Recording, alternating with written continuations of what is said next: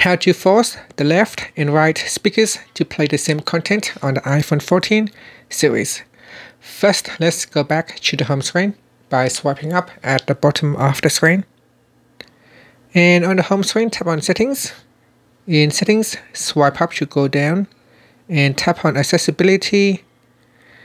Now we go down and tap on Audio or Visual, and then tap on Mono Audio. This will make the left and right speakers play the same content. And that's it. Finally, you can swipe up to go back to the home screen. Thank you for watching this video. Please subscribe to my channel for more videos. Now, if you want to stop mono audio, you can always go back into the audio or visual settings page and switch it off, and this will allow your phone to return back to the stereo mode where sound can move from left to right or right to left. And that's it. Thank you.